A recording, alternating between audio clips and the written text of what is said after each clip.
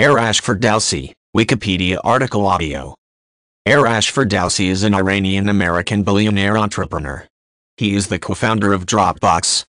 Ferdowsi was born in Overland Park, Kansas, USA on October 7, 1985, the son of Iranian immigrants Ghulam Ferdowsi and Taminat Hami Faratrazer. Ferdowsi's father, a mortgage broker, is a native of Tabriz in northwestern Iran. His parents met and married in 1984, while students at the University of Central Missouri and the University of Missouri Kansas City, respectively. They settled in the U.S. following the 1979 Iranian Revolution. He attended Blue Valley Northwest High School, a public high school in Overland Park, graduating first in his class in 2004. Ferdowsi went on to study electrical engineering and computer science at the Massachusetts Institute of Technology, dropping out of his program in his last year to focus on his business. Ferdowsi launched Dropbox in June 2007 with his business partner, Drew Houston, at Massachusetts Institute of Technology.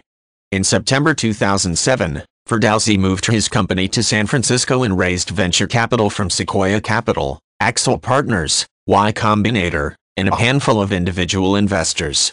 In March 2018, Dropbox underwent an initial public offering, valuing the company at around $2 billion.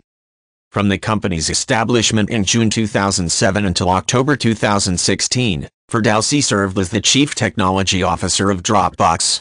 He remains a member of Dropbox's management team and board of directors.